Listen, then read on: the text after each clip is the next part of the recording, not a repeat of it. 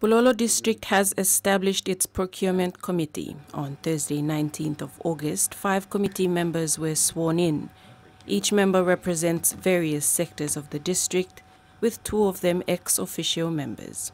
The ex-officio members are Bulolo District Administrator Joe O'Brien Paru, who is the committee chairman, and District Finance Manager Christopher Sumak.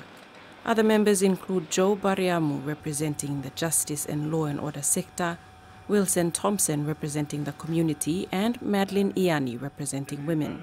The ceremony was officiated by Commissioner of Oaths Brendan Lai and was witnessed by National Procurement Commission CEO Simon Bole and Deputy Prime Minister and member for Bulolo Sam Bassel.